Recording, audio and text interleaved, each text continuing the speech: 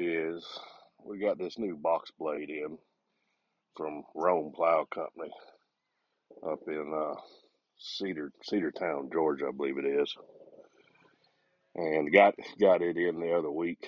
We had to get it shipped out of Louisiana. It's a 10-foot. They call it the Double D manufacturer, and that's the same company nowadays. If I remember right, I think the Double D owners actually bought out Rome.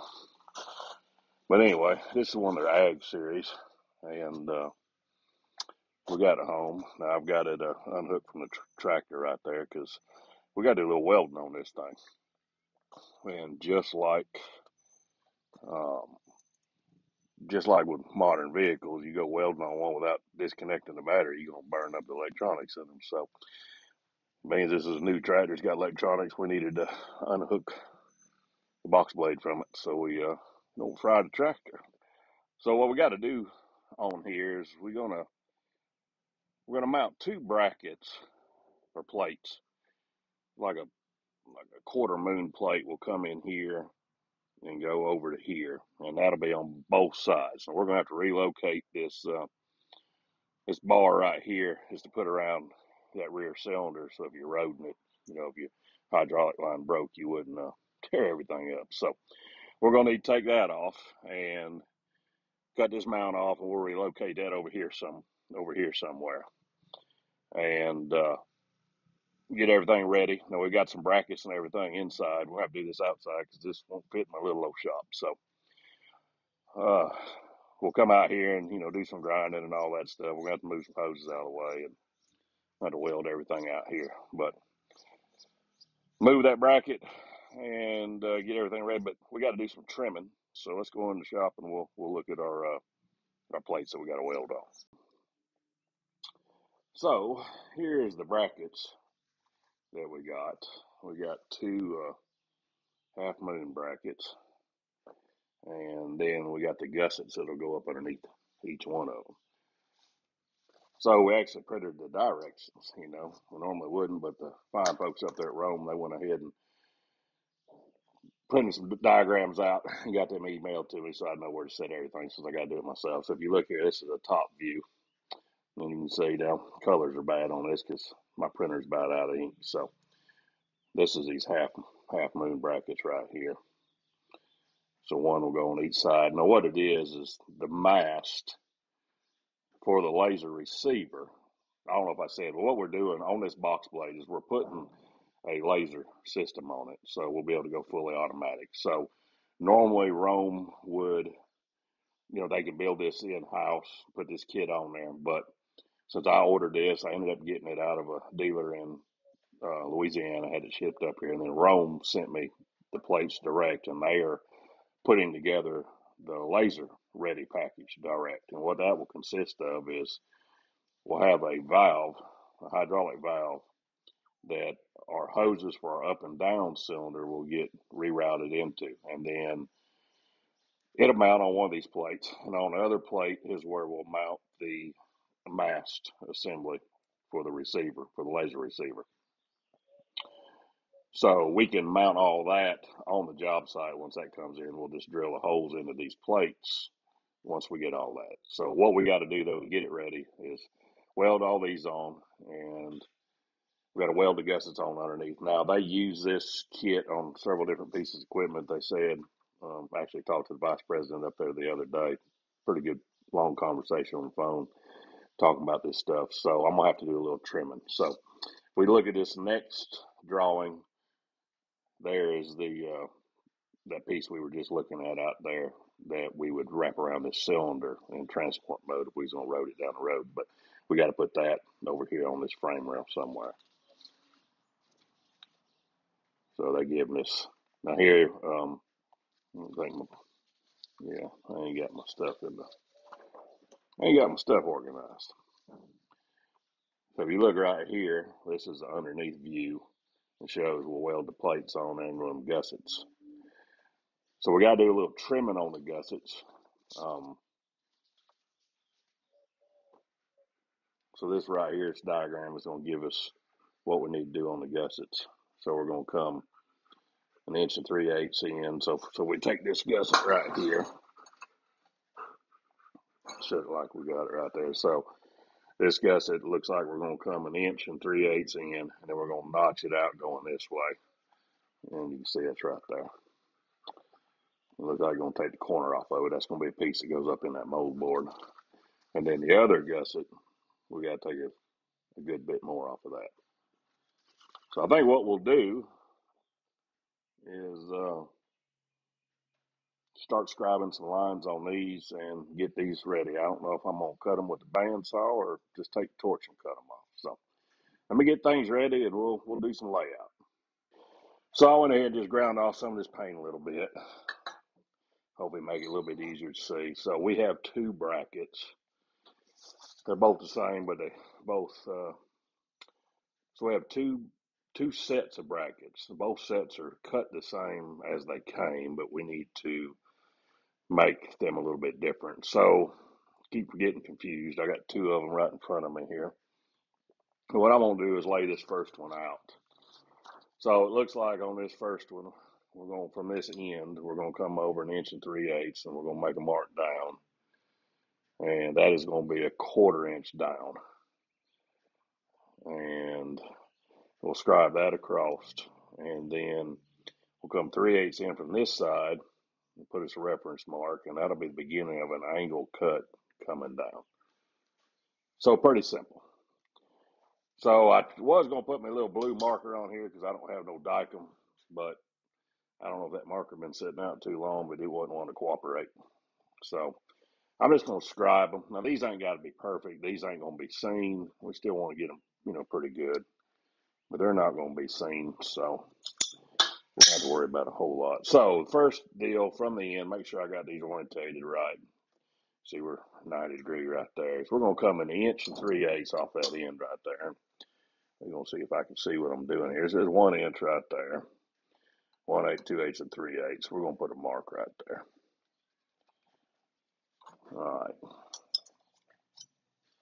I don't know how many of these things I got, and I can't ever find the ones that I want. I got these nice big fancy toolboxes in here I bought a while back, and well, I haven't been doing a lot in the shop the last year. I've been kind of lazy, and it's just an outright disaster in here. So I'm going to go ahead and just put this scribe line down right here. I'm just going to make that plenty long. About time to sharpen my little scriber right there. That's just I think it was a Torx. And I took a grinder to it, which I'll take a grinder to it real quick again. As long as you don't get it too hot, you won't lose it.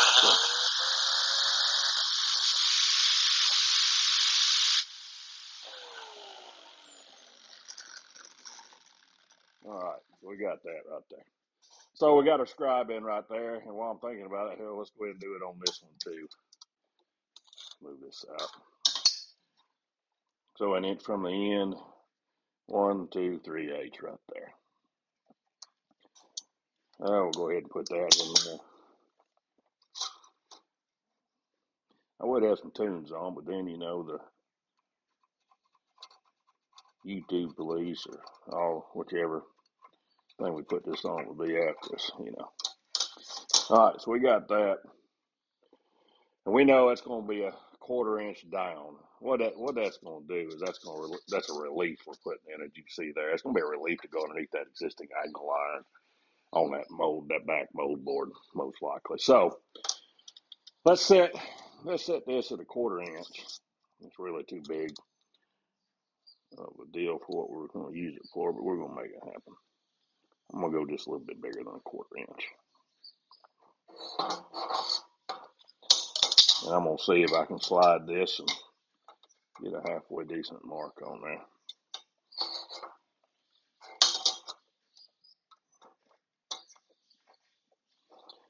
Might be better if I clamp these things down.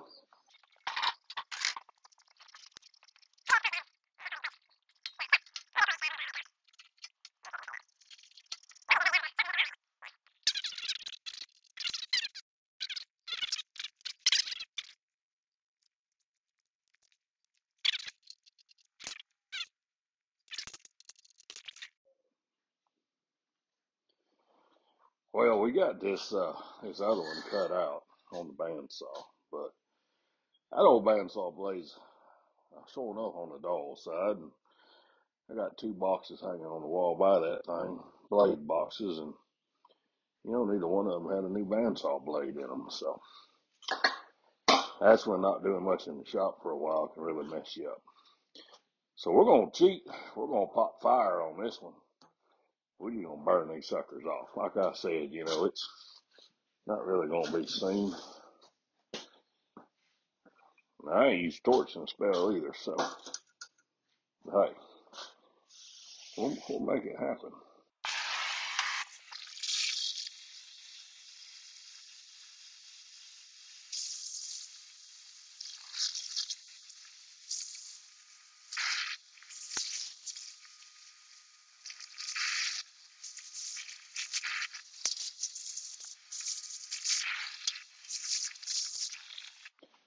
All right, we got that one cut off, and it went a whole lot quicker than what it did on that bandsaw. And it ain't pretty, but you know, we can fix pretty with a grinder.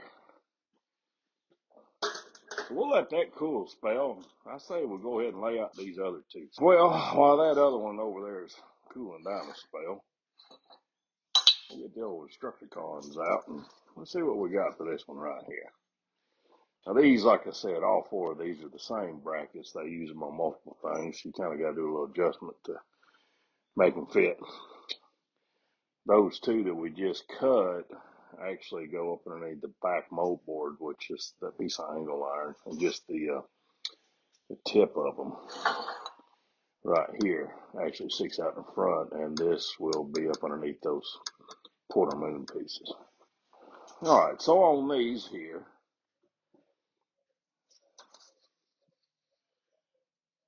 you know, if we look at this diagram right here, it looks like those things are made a little different than what they sent me anyway. So now we'll get lucky not have to do much trimming. So on these, we need 6 inches wide to that line right there, and they're going to be 4 inches tall. So let's see what we got. This diagram's drawn a little bit different. I think we may not have that exact one. So let's see what we got. So what we got is actually 6 inches. So we're not going to have to do near as much trimming as we thought. Now, so on these, it looks like we're going to do something similar. We are going to have a similar relief in them. Well, on further review, we are going to get lucky, and that does not happen very often, especially with me. I was looking at this drawing right here, and it was actually showing this gusset is sloped on the back side. That is not what we have. The 4 that we have are all identical.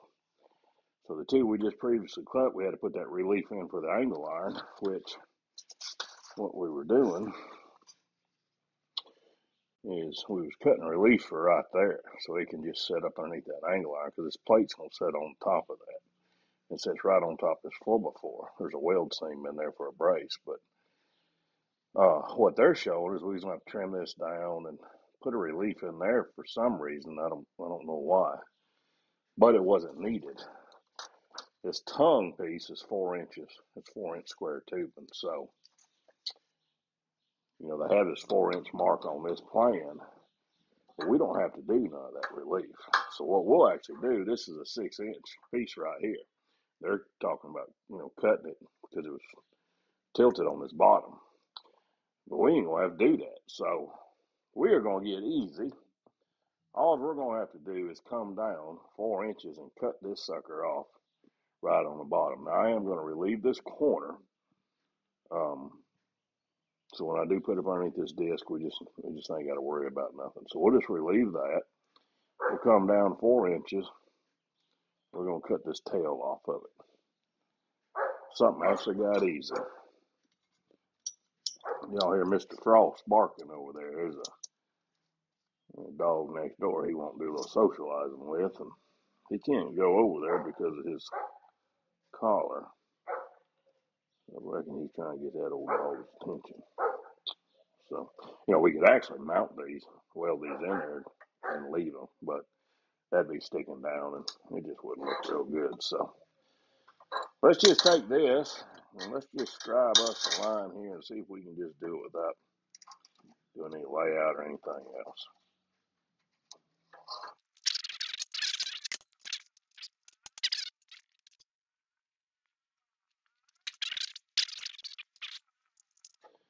yeah, so we'll clamp this one down and we'll just burn it off with a torch, and then we'll take grinder, clean it up. We'll clean up that one that's over there on that table cooling down.